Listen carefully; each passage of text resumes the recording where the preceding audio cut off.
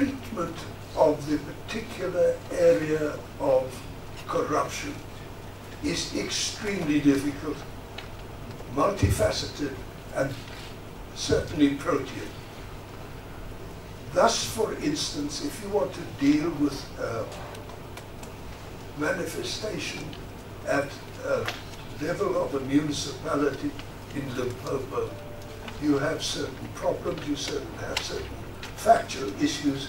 If you want to deal with it at the level of Eskom or a national state-owned enterprise, the approach and the problems are different. So you've got to have an appreciation of the fact that we are dealing with a feature that has many different characteristics and requires a very subtle approach, or at least a flexible approach. Also, we must realize that even when you have identified the particular locus of concern, of corruption, dishonesty, fraud,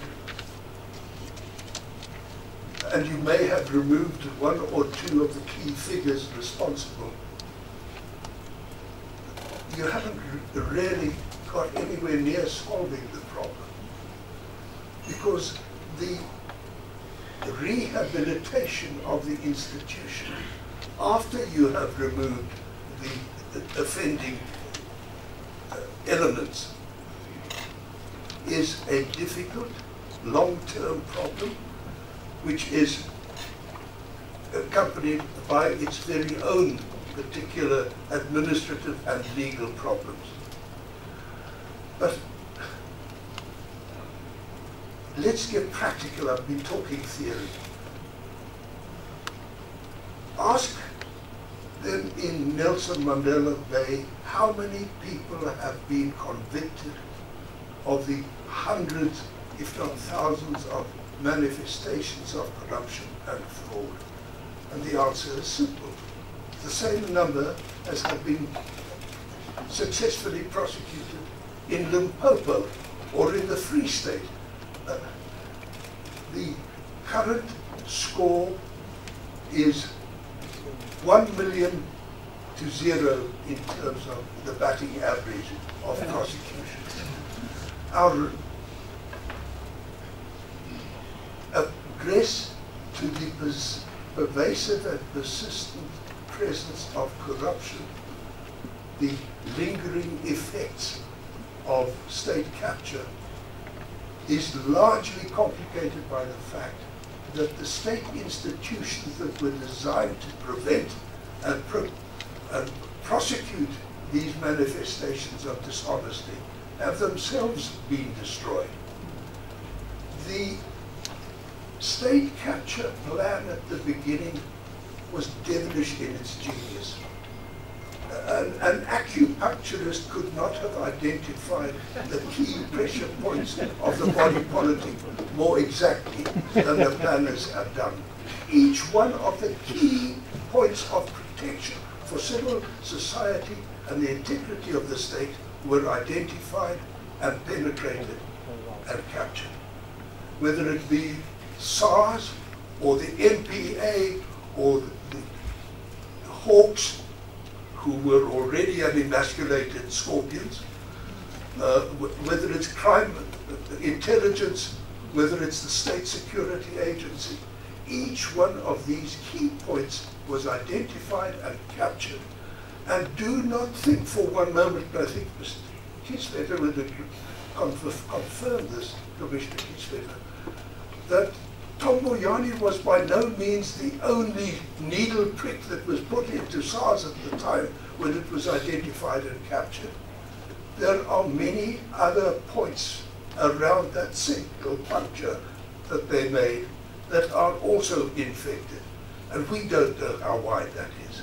In the National Prosecuting Authority, I have the deepest sympathy for National Director of Public Prosecutions, Batoy, who deals with lawyers, and at the best of times they're not easy people to deal with, And at the best of times, when you are dealing with legal issues and legal opinions and judgments that have got to be made by prosecutors, they're not whites and blacks, clear lines. These are matters of opinion, of judgment, of value. And if you cannot trust the people that you're working with, not only in terms of their professional skill, but in terms of their integrity, you're all at sea. And this is a crucial issue at the management level of the National Prosecuting Authority, one of the most dangerous, pervasive consequences of this successful capture of a state institution. And it's not only at that level. There are clear manifestations that the loss of professional competence in the National Prosecuting Authority, in SARS, in the police, in crime intelligence, in the Hawks, has been deeply corrosive, that you have 2 or 3 levels down that have been affected. The poison introduced by the appointees of state capture is still there. Not all of those who were affected have been removed, and those who were not actually dishonest were demoralized, and many of them left the service, and you have a lack of integrity and professional capacity at those levels. So the poison lingers on.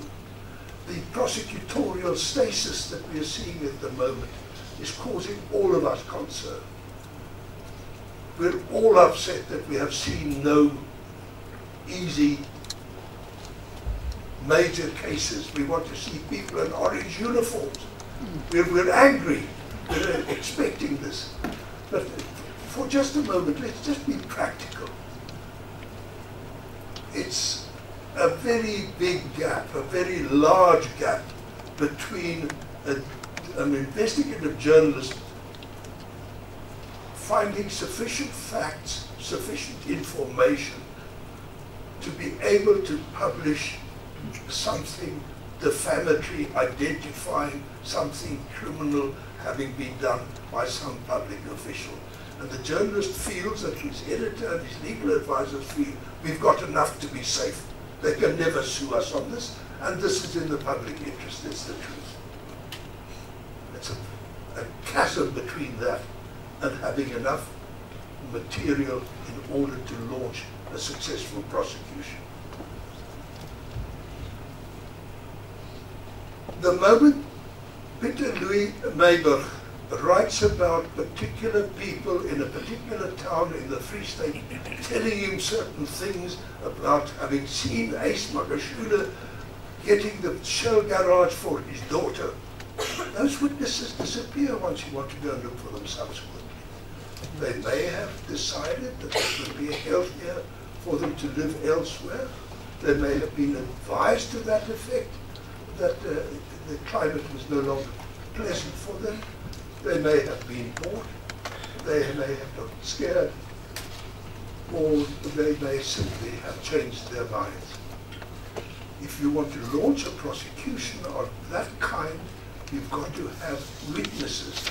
You've got to be able to say to yourself and your conscience as a prosecutor, I can responsibly launch a prosecution, make allegations of criminality against X and Y and Z on this evidence that I have. And that is extremely difficult today because a vast body of competent, experienced detectives have given up, have retired, have left, have gone into the private security industry, and are simply no longer available to go do the legwork out there. So the rehabilitation of the system at the top level is weakened by the failure to rehabilitate at the purely local administrative level. And that can never be solved in the short term by removing dishonest people or by adopting the codes of conduct. People were trained over many years, an ethos was developed over many years.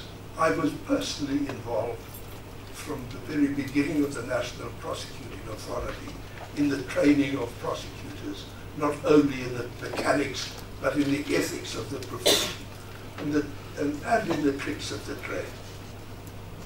Much of that knowledge and much of that ethos has been lost. I can speak of that particular institution with knowledge. I believe that it probably applies to the other institutions that were equally emasculated, hollowed out. I know that in the case of the Hawks, it is certainly so, that honest people like Shadrach Sibiya were replaced by scoundrels. Not only that, but the decent people who used to work with Shadrach Sibiya have left the service. They're no longer prepared to be there, or they won't. And there has to date been no conscious effort to invite them to come back. I'm not sure that that works all that well in the case of a hierarchical structure like any branch of the SAPS, but the fact is that the pervasive poison lingers on. Now, we know that the corruption and its agents are well entrenched. We know that they're well funded. We know that they're ubiquitous. I'll finish in time. We know that they are persistent, they are disguised, they're invisible, they're protean, and they're unscrupulous. They're also very, very skilled. The counter-warfare, law warfare that is being conducted by inter alia, the public protector, is clear evidence that there's a great deal of skill and a great deal of resource, financial and intellectual, in the counter forces. Now, we're dealing with a hydra-headed monster. You cut off a head, cut off all their heads, you still haven't dealt with the poison that they've left behind. They left seedlings and they grow again. We also know that they have closed ranks, those who were involved. We know that they have left sleepers in many places. We also know that there is a great deal at stake for those who have been targeted, and they will fight to the death to preserve their interests and protect their takings. Now, there are three warnings that I want to sound in conclusion. One, in the pursuit of these ill-doers, these evil people, we must be careful not to judicialize the process too much. We will want to be using the courts, yes. You will have to prosecute them, or some of them, but that's not all we need to do, and that's not all we can do, and that's not all that we should be targeting. Leaving the job for cleaning the stables to the judges alone will mean that the judges will be doing a political job. And sure as God made little apples, you get judges who do political work, judges get involved in political messes. They get involved in political debate, and you devalue the integrity of the judiciary, or at the very least, you impair its image, because they are seen as being active political agents. Secondly, there is a natural tendency of colleagues and comrades to gather round. It's commendable. It's a loyalty formed in battle. Somehow, in what we do, we must be able to counter this understandable and possibly even commendable tendency on the part of comrades to close ranks about those that are being attacked. I do not believe we have made that moral breakthrough and it has to be made. It has to be made clear that we are not attacking people for any reason other than that they have harmed their comrades as well.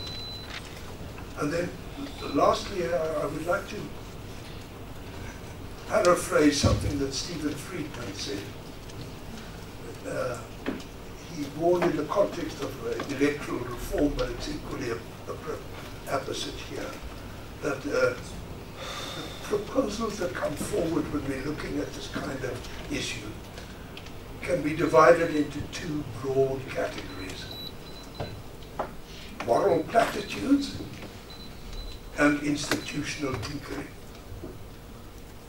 I'm not sure that we have got beyond that. And I would suggest that at the end of the day, we must do a great deal more than wring our hands and say that what is required is for honesty and purpose and truth to be re-established. Those are concepts that we do not have in our pockets to distribute. It's certainly not in the minds and hearts and consciences of others. And secondly, when we start looking at amendments to statutes, to regulations, let's look deeper than institutional tinkering. Let's actually look to see whether, if you change an appointment process from X number of people to Y number of other kinds of people, we are actually addressing the issue. It is easy for us, and it is the temptation for us to want to look to that kind of technical resolution of a much deeper and a much more complex issue. With those few words, I wish you well in the conference.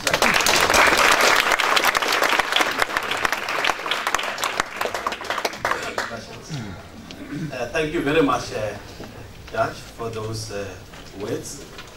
And I think you have painted the context in which we need to have a discussion now. A very important concept of lingering effects of state capture, and the fact that state capture is much more diverse, much more deep, much more systemic at a provincial level, local level, and different levels, as it were.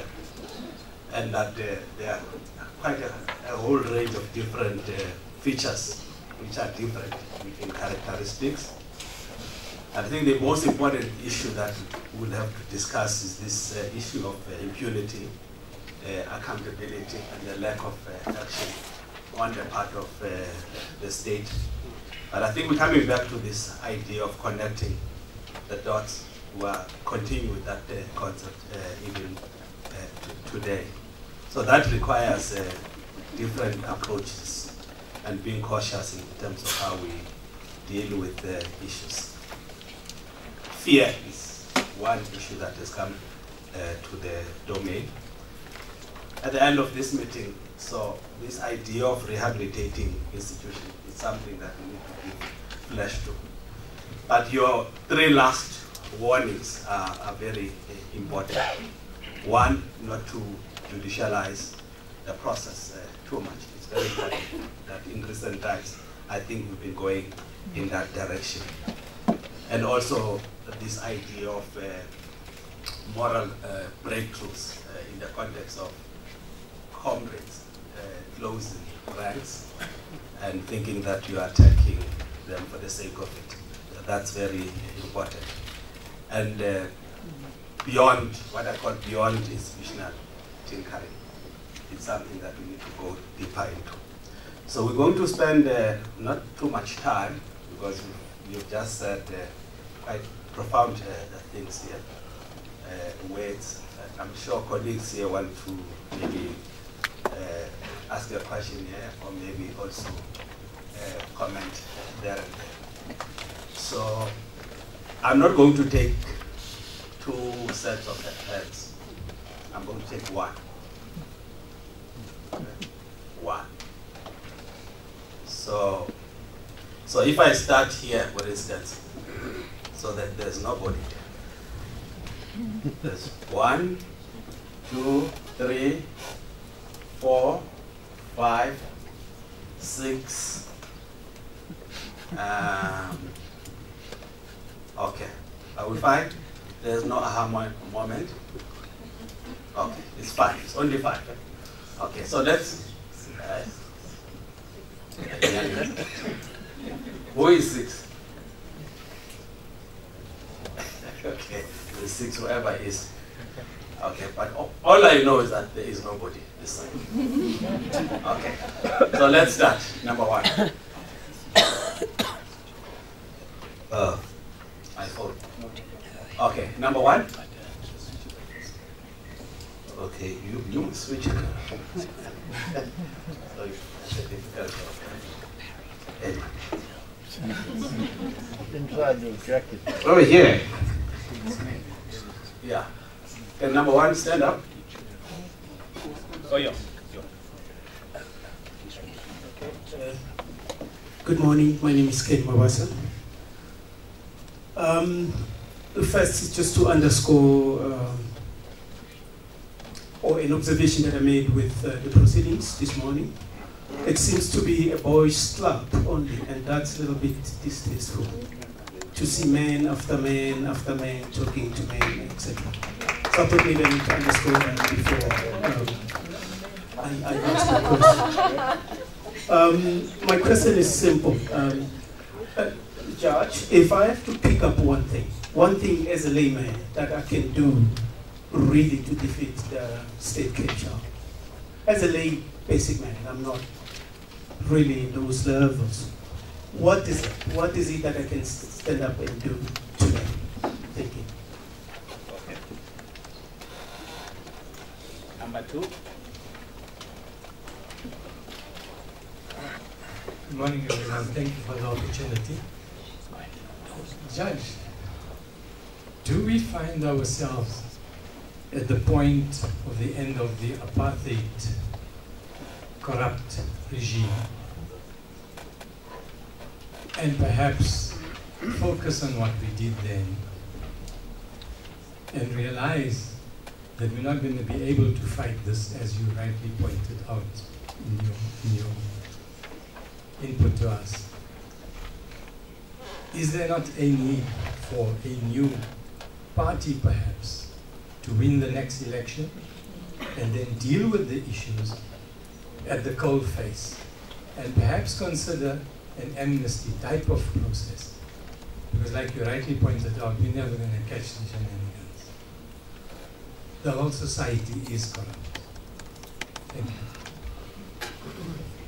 Yeah. Number 3. Yeah, my name is Dale McKinley from the Right to Know campaign. I'm an activist and writer. I want to put something that it's not just for the judge, it's for those who come, because I think the discourse that you're correct in terms of it goes beyond Zuma, it goes beyond the national. But fundamentally, and I raised this with Praveen about a year ago, and he got very upset with me, because it's this discourse that somehow state capture started with Zuma. The state capture didn't start in 1994. We have a different kind of state capture that is fundamental to the crisis that we face in South Africa. So yes, it's fundamentally important to do all the things that we've been doing in civil society in terms of accountability, whistleblowers, policy, all these things. But fundamentally, let me just give 3 examples of in the 1990s, how the state was completely captured. The arms deal, the first deal. Secondly, the billions and billions and billions that were secreted out of this country legally and were allowed to move and not get reinvested. The regulatory capture of the financial services industry and the banking industry and other kinds of things that were happening in the 1990s, such that by the time we got to the 2000s, this discourse that we have of that everything was great, everything was on par, it's absolute nonsense. There was corruption, deep corruption already within the state, both at the local level and everything. It was just covered very well. And it was covered because we had growth, and we had a degree of competency that didn't exist previously. So in the context of this discourse, if we don't address the fundamental developmental path, what is the problem and that feeds the corruption? It's poverty and inequality. Why do we have poverty and inequality? It's not because we have bad individuals in government. It's not because we have bad policies. It's not because we have a bad constitution. It's because we have a bad macroeconomic framework. that continues to make sure that we have more inequality, more poverty. If we don't address those things as part of state capture, then what we're going to do is we're going to put new people in, we're going to have new policies, we're going to have new things, but we're not going to fundamentally address what you said was the rot, the foundational rot of state capture. What we'll be doing is we'll be putting a nice window dressing, and we'll get new people, and we'll do it again and again, because we're not fundamentally addressing the fundamental patronage system that underlies corruption. And this, to me, is where our debate nationally is missing. And we get dismissed, those of us who raise these things, as radicals, as lefties, as everything else. But it's the middle and upper middle class that are the ones that don't want to face. The working class and the poor in this country, they have to face the reality of this state capture every single day. And that's where we should be putting our energies and efforts in this case. Not simply in a civil society sort of making the walls nicer and painting the rooms nicer, putting on a few more things, people that would how should we say, govern a little bit better. So I just want you to address that. I would like people in this conference to address that in the context of, because if we don't, comrade judge, if we don't do that, then we really are pissing in the wind. Thank you. Number 4.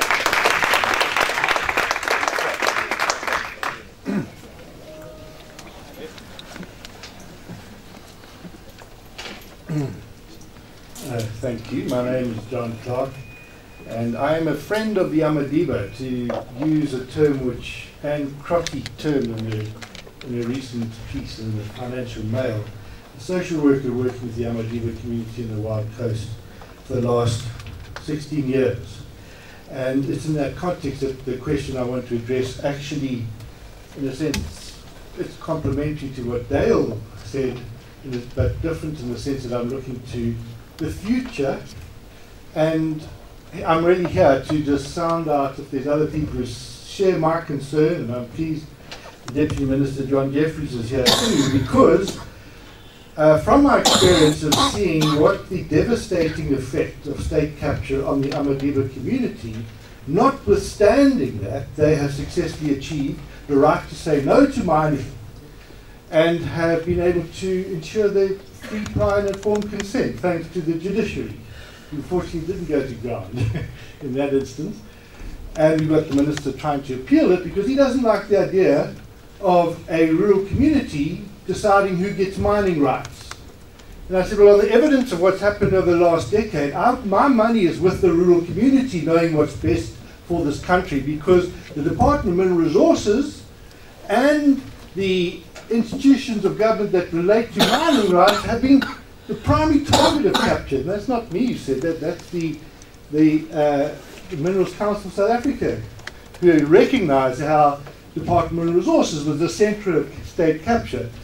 And I'm not sure we're out of it, because what really concerns me is what legislation exists already and has been passed recently, which further entrenches a climate for capture, namely the Traditional Court Bill and the Khoisan Traditional Leadership Bill, which actually capture traditional leaders so that they can actually have negotiation with third parties, as we saw the Pondo King of the Western Pondoland do earlier this year with the Chinese company to basically sign over a 30-kilometre stretch of the Wild Coast for the benefit of building a Disney playground and all the rest.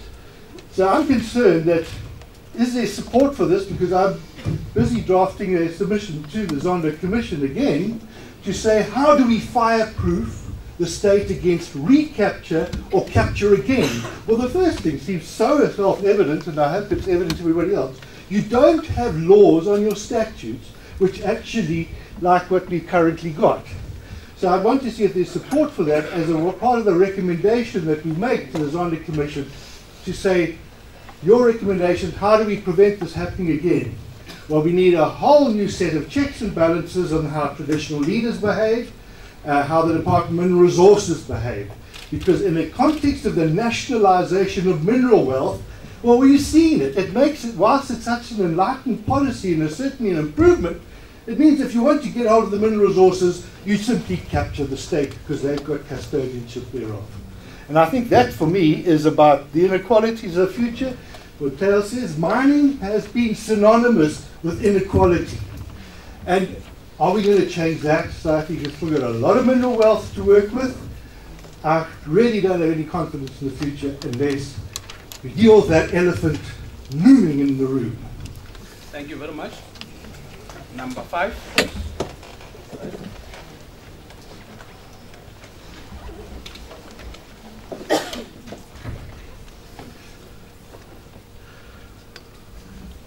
Hi, thank you. My name is Nikki Prince. I'm a state capture activist, author, and I also assist the State Capture Commission, but I'm here in my personal capacity. I want to challenge you a little bit to help us take the thinking forward. You mentioned that Stephen Friedman said, we need to get beyond moral platitudes and institutional tinkering, and you also said we can't just leave it up to the judges. And I know you also said that, today part of the point is trying to figure out how we move beyond that. But I'm hoping that you have done some thinking about in what dimension does this answer lie, in where this, or how this action needs to happen. 6. Let's do something. Okay. Is that the law? No, that's the last one. Yeah.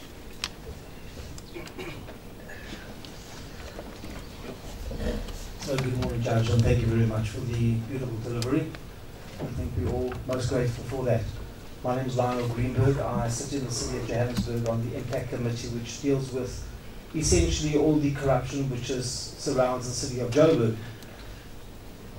If you were to indemnify everybody for their wrongdoing, Judge, or we all adopted that, how do we rebuild the moral fabric of society and regroup and have consequence management for people who don't seem to want to understand that we can't go forward? And for a simple example, if I was to be specific, from the taxi on the road to people who are assaulting our JMPD officers, for people who have no respect for our police, and the reciprocal responsibility of police being uprighteous and trying to uphold the cornerstones of our Constitution. I think